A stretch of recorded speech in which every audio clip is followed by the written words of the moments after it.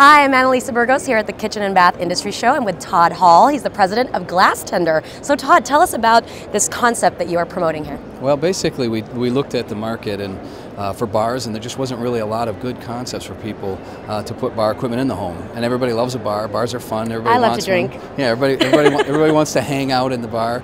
And so we took some of the elements that we have in our commercial line.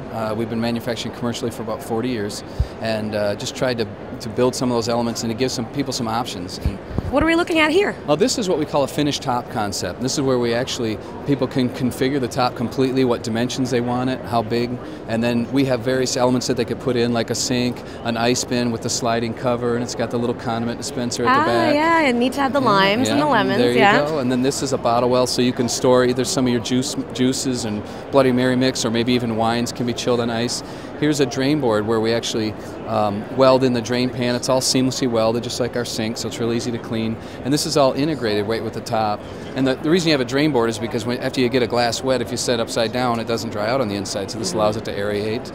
And then the top, this one we actually did what we call a custom jeweling to it. It shows the scratches a little less and makes for kind of a freaky look. So where would this be in the home? Would this be like in the kitchen area, or how could I envision this in my home? I think for me, I think if you look at this, it could almost be like an island kitchen, but I don't know if necessarily people would want the bar in their kitchen or not. I think it's really going to depend. You might focus it more on what I would call your family area, not your living room if you're thinking formal living room, but maybe den, maybe? Yeah, maybe in your den, or more in your family entertainment area, kind of. Why are more people interested in having a bar, a dedicated bar area, as opposed to just having bottles of alcohol on the kitchen countertop? You know what I think? I think the reality is people, if you look, people do have bars. They have bars in their homes. You look at nicer homes and people have bars. They just don't have anything behind it that's actual bar equipment. They might have a cooler, or they might have a little drop-in sink, but other than that, they don't have anything. So it just looks like a bar, but it's not a bar.